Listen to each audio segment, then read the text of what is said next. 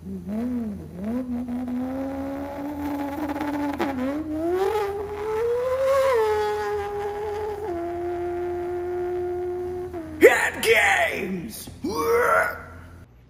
What's up, boys and girls?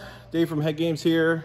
Today we're going to talk about valve springs. Now, a lot of people think you can just purchase a valve spring and it just magically goes in on the right height that the valve spring manufacturer calls out for. But guess what?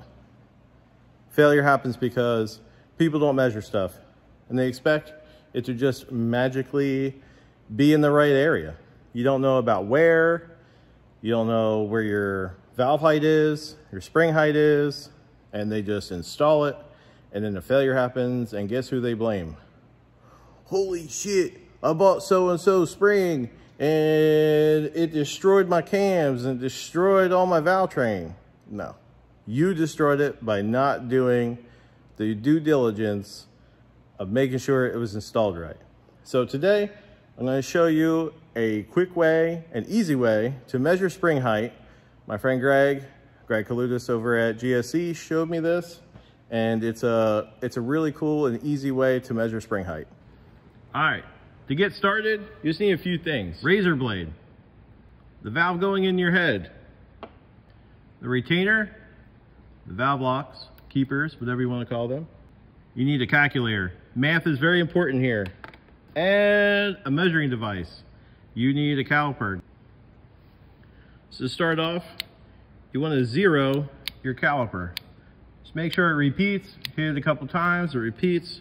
You're going to take this razor blade. Now we use a razor blade because, no, I did not cut my finger making this video. So we want to use a razor blade because you want a straight edge. You want something that you can use as a reference when you're measuring the retainer, as you'll see in a couple minutes. So we have 24 thousandths thick. We want to zero that. So now let's make sure we're good. It repeats. All right, now we're on to measuring. All right, you take your valve, take your retainer, stick your retainer on there, put the locks in the right direction, right? Now pull up on it, make sure it spins. We're good to go. We're gonna take our razor blade, you stick it on top of the retainer as such.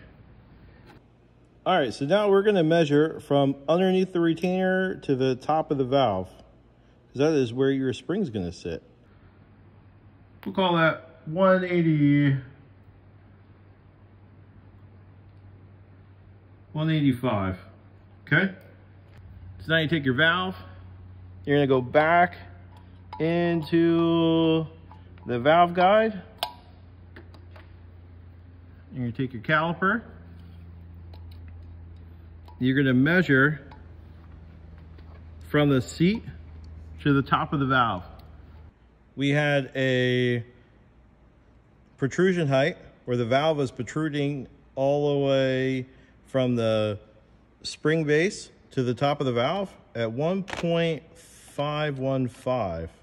And you subtract the math that we got earlier is 0.185 equals 1.330.